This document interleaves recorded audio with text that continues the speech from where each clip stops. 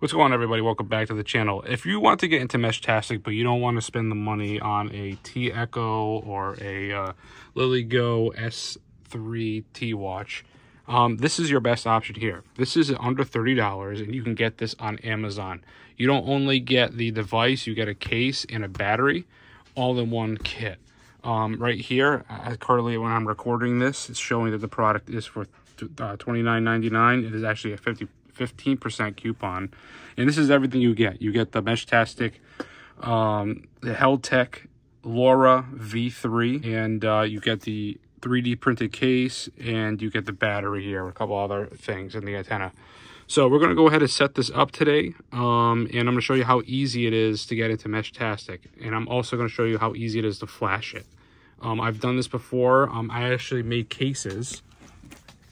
So if you look here, this looks familiar.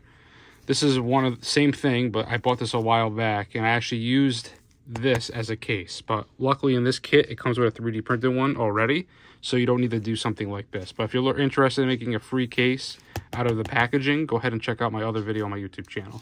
But let's get into it. Let's start by unpackaging all this stuff. All right, we pretty much got everything that we needed to get unpacked. So we got the antenna. It actually comes with two antennas, which is really nice. I'm going to put one aside. You actually get the device right here. This is the Heltech V3 LoRa device here. Be careful. That little spiral antenna is very easy to break. I broke that on one of my devices. Just be careful. Be aware that it's easy to break. And the next step would be to flash the Meshtastic firmware onto this device. I'm going to show you how to do it.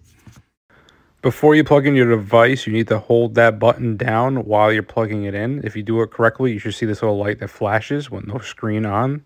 Now you need to get onto the Meshtastic web flasher. I'll leave the link in the description. Click your device, the V3. Then we're going to click on the stable top version, whatever it is when you do this. Click on that, and click on flash, click on continue. And then for you, it's going to say start, but make sure you do flash and erase. You're going to see your device pop up there. Make sure you hit connect and then hit start and just let it do what it has to do, and I'll get back to you. When it's done, it should look like this. You should see the Meshtastic logo pop up.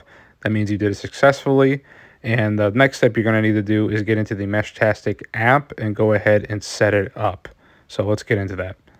So here I go, opening up the Meshtastic app. It shows an available radio. That's the one we want to connect to. We're going to go ahead and click on that. Let it connect. You're gonna have to pair for the first time. Once you do this, you don't have to do it again. So go ahead and type in whatever code it gives you. And after it connects, you're gonna see you need to connect to a region. This is very important. Go ahead and hit set LoRa region on the top. Click on region, and then click on your region, and then you're gonna have to hit save. As soon as you hit save, your device should turn off and turn back on. It's gonna reboot and save your settings, and once it does that, you should see it pop up, and you should be good to go. And that is an easy setup guide on how to get into Meshtastic cheap, and also an easy way to do it. So this device, again, is under $30, and it's super simple to set up if you know what you're doing, and this video pretty much walks you through how to do it. I really think this is one of the best entry-level Meshtastic devices you can buy. And once again, remember, safety is an illusion, and I'll see you guys in the next video.